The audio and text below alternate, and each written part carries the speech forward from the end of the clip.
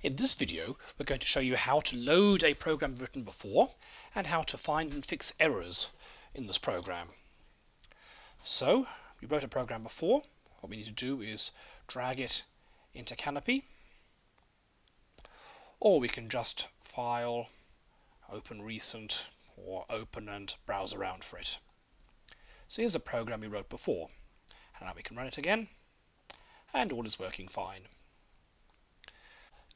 Now let's look at the trickiest part of programming. Programming is very unforgiving. One bracket that's wrong, one character out of place, and the whole thing fails. Programs won't give you marks for getting it nearly right. It has to be all right. So you're going to make mistakes. I make mistakes. Everyone makes mistakes when programming. So how do we fix that? Well, let's try making a mistake and see what happens. Let's say, for example, instead of print, all commands in Python start and end their arguments with a round bracket, but let's say we'd put a square bracket instead. Save that. And now we'll run it. And it didn't get very far. It tells us invalid syntax, shows us the line, and puts a little pointer underneath where the mistake was. Okay, so that's pretty easy, so we'll fix that. Save. And run. And now everything is good. That was a simple error. Let's say we had something a bit more complicated. Let's say, for example, instead of writing print, we'd put a capital P in front. Python, like most programming languages, is case sensitive. Changing from a lowercase to an uppercase makes a difference. Here you can see that the print command before was colored in green. That meant that Canopy recognized that was a valid Python command. Here, because it's got a capital P in front, it doesn't recognize it as a valid Python command. It's just come in black like everything else. So that right away should be a warning telling us, danger, danger, you've done something silly. But let's say we didn't notice that. So we'll save and we'll run this.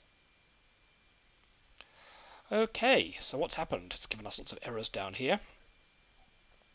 It printed I love physics, which means this line was fine. Then it comes down and says there was an error, and it tells you it's on this line, print A plus B, and it tells you it's a name error, name print not defined. That's because it didn't recognize it because it had a capital P in front. So if we change it back to a lowercase p, save, and run, all is good. Let's make an even more subtle error. Let's say b equals 0.0 and try and print a over b. So we're trying to divide something by 0. Not a good idea. Let's run that. Okay, so here it's told us, once again it's pointed us to which line the error was in. There's something wrong on this line, and it's given us 0 division error, float division by 0. So in that case it must be pretty obvious. If you're dividing something by 0, the b must be 0. If you want to double check, you could have an extra print command in here, like print b.